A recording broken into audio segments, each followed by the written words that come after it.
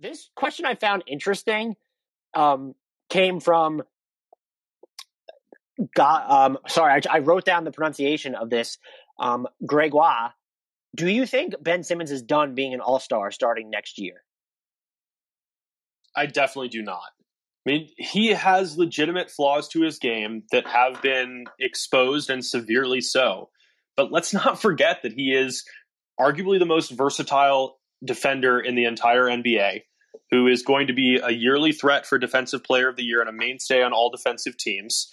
He's still one of the premier passers in the association.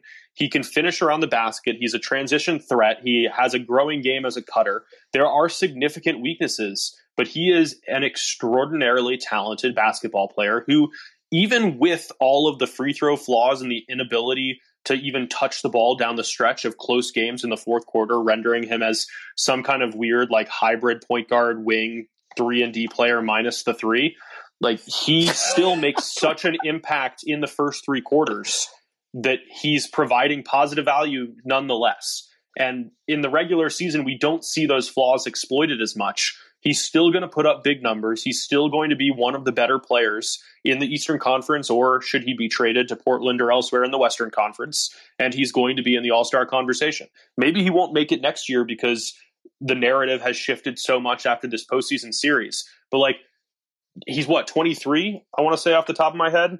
Like 24. 24. Like, there's no way that he's not going to be in the All-Star conversation again.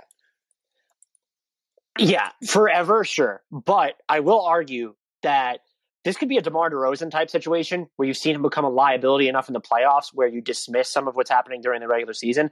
I don't know if that's right or wrong. I would probably lean towards it's okay.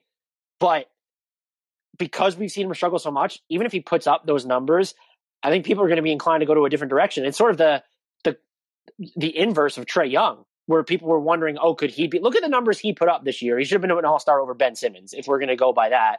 And did he make the all-star team? No, he didn't. I can't remember, but no. He didn't. So now he's going to get more consideration because of what we've seen him do in the playoffs.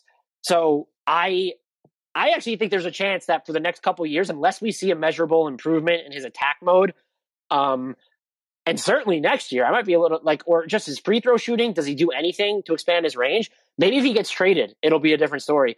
But it wouldn't surprise me if we don't see Ben Simmons in the All-Star game for the next few years, where I think people sort of looked at DeMar DeRozan. It's different players, but like they looked at his struggles in the playoffs and it kind of eclipsed because he's still a great regular season player.